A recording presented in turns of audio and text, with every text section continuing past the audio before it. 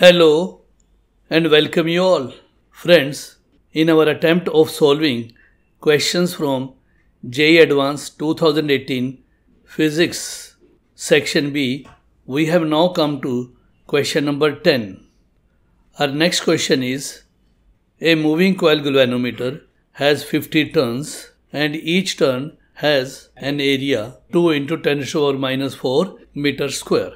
The magnetic field produced by the magnet inside the galvanometer is 0.02 Tesla. The torsional constant of the suspension wire is 10 raised to the power minus 4 Newton meter per radian. When the current flows through the galvanometer, a full-scale deflection occurs if the coil rotates through 0.2 radians.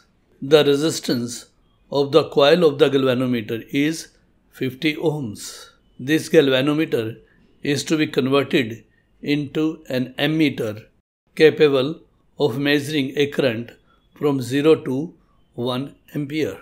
For this purpose, a shunt resistance is to be added in parallel to the galvanometer. The value of this shunt resistance, in ohms is dash.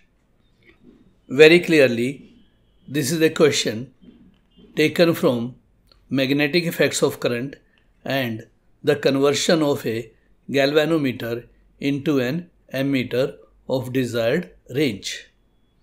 And the answer to the question is to be given without any units but in the numerical form with the 2 digits after the decimal. Before going further, please press the subscribe button and don't forget to press the bell icon to receive the notification of all my future videos. Let us now try to solve this question.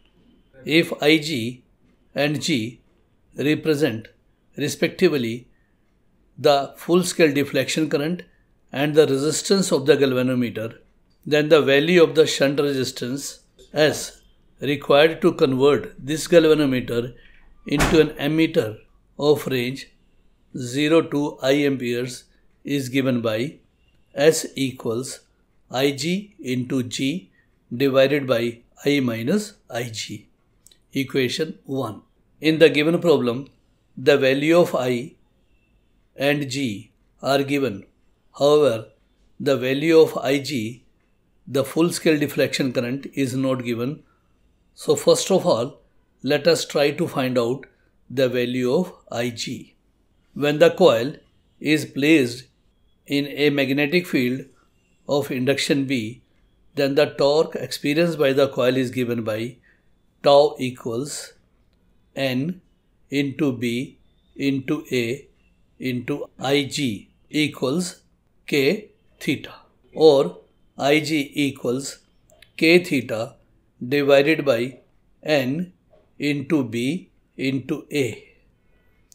Substituting the values of K, theta, N, B and A, we get Ig equals 10 raised to the power minus 4 into 0.2 divided by 50 into 0.02 into 2 into 10 raised to the power minus 4, which equals 0.1 amperes. Using equation 1, we get S equals 0.1 into 50 divided by 1 minus 0.1, which equals 5.5555 ohms. Rounding it to 2 digits after the decimal, we get S equals 5.56 ohms. So our right answer to this question is 5.56 without any units. This is also a very simple question. What actually is required is the peace of mind in the examination.